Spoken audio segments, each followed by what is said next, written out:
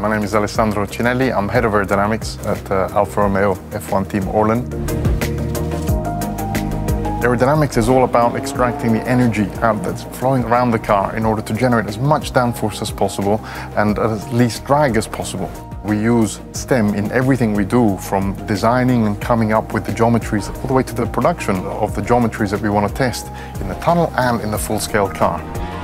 So in 2022, we've had a new challenge with the new regulations. The ground effect, or the floor of the car, being able to extract as much energy as possible within the new regulations. And so we have to think sometimes outside the box, and we have to put our engineering skills together with our experience in order to understand how we move forward. And we just try to innovate all the time in finding new solutions. And we're always trying to use the latest technology, both hardware and software.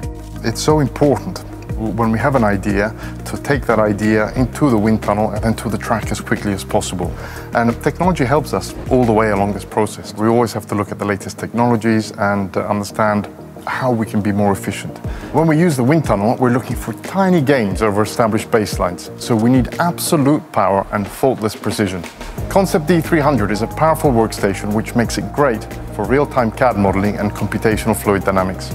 Another thing that shouldn't be overlooked is the optimized cooling system that makes Concept D300 super silent no matter how hard we work it, which reduces distractions and keeps us focused. The advice I give is to do what you love doing. If you love what you do and you have a passion for it, you will succeed. Thank you for watching this episode of STEM Lab Decoded.